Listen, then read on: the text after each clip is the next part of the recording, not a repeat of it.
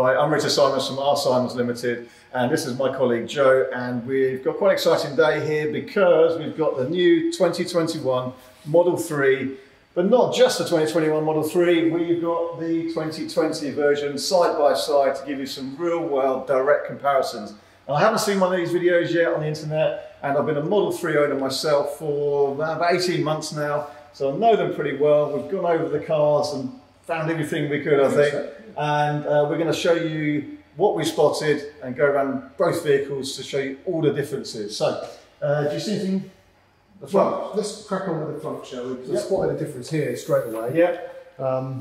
You seem to have... I've got carpet. Yeah, it's a bit bigger, a bit more plush. Yeah, I've got nice little bag hooks here. These are pretty handy. Yeah, I quite like these. What have you got on your one then? Well, the front is a little bit smaller, and we're guessing maybe that's to do with components like the heat pump.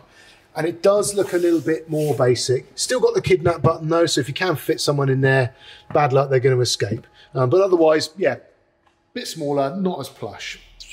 Also, you pointed out something to do with headlamps. I got really excited about this. Yeah, you like a headlamp, don't you? So we're going to have to do another test later on because the headlights are slightly different.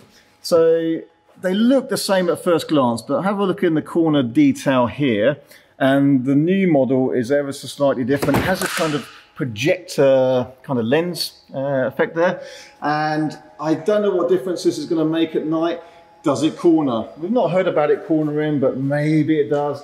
I was wondering if it's perhaps self-leveling, but there is still the adjustment in the service screen on the car for level adjustment yourself, so maybe they don't. Let's do another video later on where we show the difference at night. And it will be really interesting to see that. I think it could be a fundamental difference. The old headlights are pretty good. I have no complaints. They're good, aren't they? Yeah. But this would be quite interesting. So yeah, let's see how that looks later on at night time. I think the thing that most people will be excited about aesthetically is the D-chrome. No, I like the chrome. Yeah, you like the chrome. Well, I like the chrome. We've de-chromed a lot of cars now to get this look. Maybe we're going to end up chroming these things, yeah. There's a big debate. Let us know in the comments below what you think is better, D-chrome or chrome. Yeah. It'd be interesting to know, maybe a vote poll, see what your opinions are on going for D-chrome and only a D-chrome. And then of course, I mean, I like the D-chrome. I think it looks good, and having it done from the manufacturer means you've got, you know, just that really clean look. And we have looked at this stuff. It is metal. It's not a wrap. It's painted or anodized, not sure which, but nice finish. Joe, that's one little bit. Oh yeah, the little Tesla logo and indicator. So here, there's no indicator. No, there is an indicator. There's no logo Tesla emblem on there, whereas on the previous model, it's there. So it's a shame they haven't put that in. Really, it would have been quite nice. Yeah, nice touch. And then you've got this. We've both spotted this. Everyone knows this straight away. Different aero covers. Yeah, I'll show you a bit more detail around there, the aero covers and how they fit. We did check the tyres. The tyres are all the same.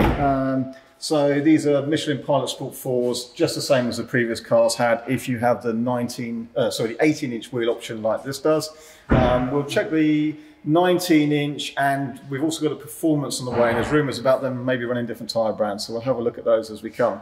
One thing I will mention as we come down the side, the finish looks pretty good, doesn't it, Joe? Like, comparing this to how Teslas have been, we all know Tesla's fit and finish has been a little bit dubious, but we spotted this is better, isn't it? This sort of alignment here is normally a bit of an issue. Normally a point to note when you're doing a vehicle inspection is to just look at the alignment here, make sure it is okay.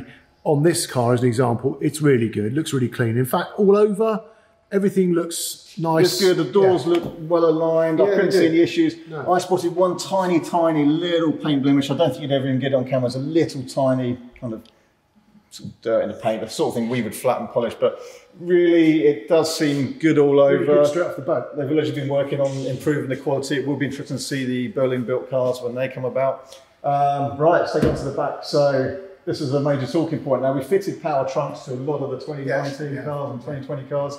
This now comes with the power trunk. So let's have a look at that.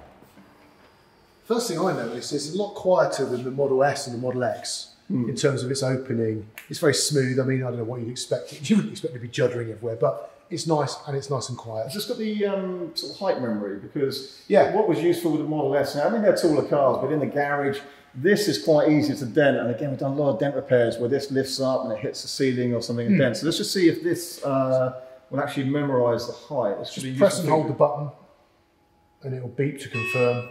And then if I close it, yeah, it sounds promising. Yeah, and hopefully when I open it again, it will only raise to the point that I've asked it to. Yeah, spot on. That could be a useful feature. It's probably something a lot of owners of Model S and X probably don't even realise, but this area here and all the cars does dent very easily, and it's a very hard dent to fix as well. Yeah, the boot, I think, still the same. Yeah, same sort of size. I mean, nothing too drastic to notice in there. You get your UMC, of course, and Type 2 cable, as you'd expect. Yeah, boot is a boot on this one. Nothing except. I don't think anything's changed the shape or size, as it all looks the same. Okay, now these wheels, this was quite interesting. We wanted to take these aero covers off, so we've seen the aesthetic difference with the covers, but the wheels behind it, we wanted to see if there was a difference in the actual wheels. And one thing that was difficult was just to get the covers off. Yeah. So on the new model, getting the aero covers off, it took, what, 3 or 4 of us to do. We were being careful, weren't we? We didn't want to damage it. It's our first go at it, but it took 4 guys, and you know what they say, how many guys it takes to change a light bulb, but nevertheless, it took 4 guys to get it off. So when you're at Quick Fit, be careful. It's worth familiarising yourself with just how to get that off. It didn't feel right. The old ones come off very easy. Just pull them off. This one we were levering one bit, and the other side was popping in, and it almost felt like this sort of centre cap was holding it. So we had to check to see if that was retaining it in some way. It's not. It does just pop off, but you kind of need a lot of hands around it at one time, and a bit of confidence, and just be careful not to break it. But I can really see that you know, you're at the roadside or you're at a tyre centre, and yeah, I think people are going to go, oh, no, there must be some other way to get this off. Yeah, I can see you might snap it if you didn't know. Yeah, so, I think you've got a bit of confidence, be a bit careful. But yeah, they do just pop off at the end of the day, but they're much more difficult for some reason than the old one. I mean, maybe, I don't know, Rich, perhaps people were losing them on the road. Perhaps they've updated it, made it a bit firmer. What about the wheel? Do you reckon that wheel's different? They look the same, but but there's a couple of little tiny details. So let's have a look at this edge here. There's a slight difference here, and this, we think this is a sort of squarer side here. Some of this profile around the edge I think has changed slightly. So let's come over to the previous model here. So around the edging, that profile here has got these kind of smaller sections of the segments are larger. The segments are larger on the other wheel, and also these edges are just a bit crisper on the other wheel. On the later rounded wheel here, I think. Yeah, the others are not diamond cut, are they? But they're just more machined. They look just got a square crisper, edge, sharp. And I think this here is different. So there is a difference, albeit very subtle. It must be for a reason, but small differences. Small differences. The glass has been a big talking point, hasn't it? Yeah, if you like glass. Yeah. So single glazing. Have a look at this, single glazing. All this talk of double glazing or double pane glass, well, it only applies to the front windows. So you can see this basically has 2 segments of glass together. And I think this actually makes a difference to how the door sounds when it closes. It sounds a little bit more solid, probably because it's slightly heavier. And let's compare that to the previous one. A few differences there. So we're going to run a noise test. We'll drive both these cars down the road and just measure how they compare with ambient noise in the cabin. It will be interesting. I don't think it was a particularly noisy car, but it will be interesting if this really makes a difference in the real world. And I think we better test the front and the back, because maybe the back's the same, maybe the front's a bit quieter. Let's see. Let's show you some of the differences inside. But firstly, we're quite familiar with the previous Model 3. There's a few differences though. So let's take a look at how this switchgear here looks. This is a gloss black on the old model. This switch here has changed slightly on the new one, as we'll show you. And then we've got the familiar center console as we know it. So I've got the pop open panels here. The later cars had a wireless charging mat here. If not, the earlier cars can have it fitted. There's a couple of USB ports underneath there. Gloss black finish here. Again, we've wrapped this quite a lot for a lot of owners, but this has changed on new cars. So just have a look here. This has changed slightly. Not a lot, but some subtle differences. And the steering wheel buttons will have changed. So let's have a look at the new one now. Joe, you've got the, open the new one up, and what have you got here? Well, the new car, they've really lifted all the touch points actually, and the kind of quality of finish it feels like. This center console completely redesigned, clad in the leather look material, and then Alcantara sort of suede for the induction charger for the phone. This is now a gloss finish, so it's not going to collect the scratches, so we probably won't be wrapping these very much. This sort of metallic trim has also been echoed around the vehicle. Inside here, still loads of space. USB-C connectors, unusually. Same in the rear. 2 in the front, 2 in the rear.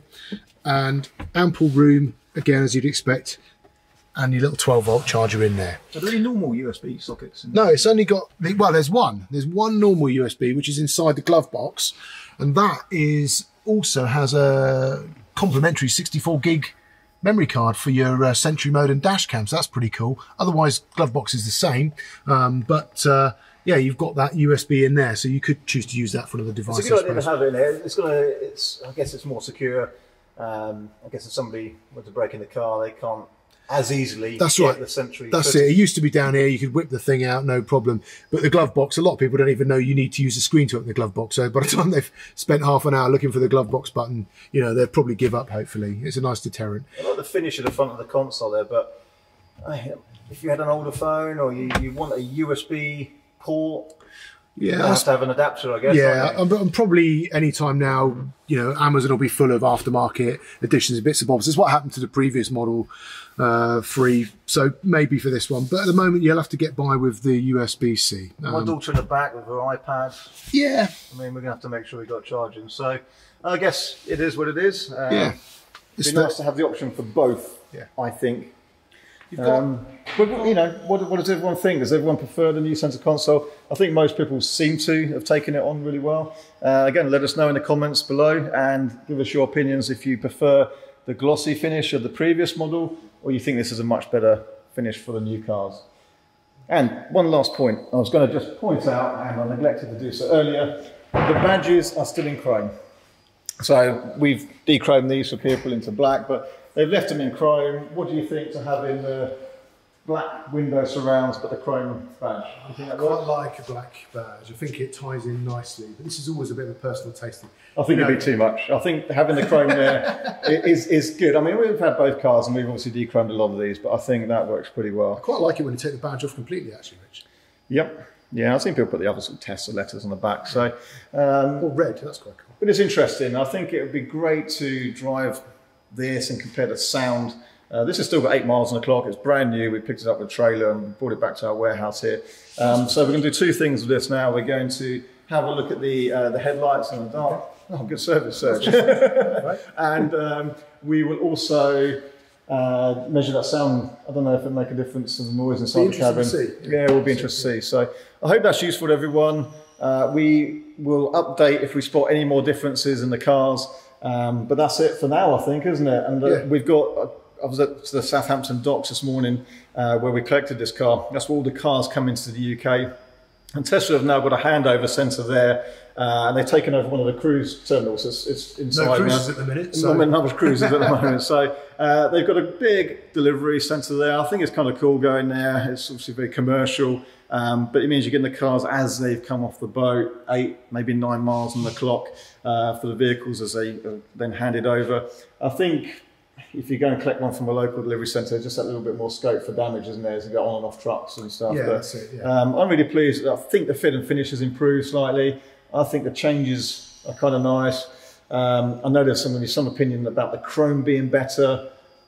The bag hooks in the front. Oh, it's a nice detail, but I don't know if I never used it. So. When we went to the launch, when we went to Park Lane to see the first Model 3, I quite like that idea. I thought it was quite nifty and showed a little bit of sort of fresh thinking. It's not that original, I guess, but I liked it. So to have it not there will be some people who are like, oh, but we lived with them without them for this long, didn't we? Yeah, that's it. I'll be interested to see when we get the first one of these coming through, we have to chrome the windows around. Yeah. I'm sure we'll be able to do that. So that'll be coming through in the future, no doubt. I hope that's useful for now. Again, please like our channel. We're going to be releasing a lot more videos as we go through the following weeks of the stock and cars. I'm working really hard on the media, so please like, follow, subscribe, and comment below. And we'll see you soon. Thanks a lot.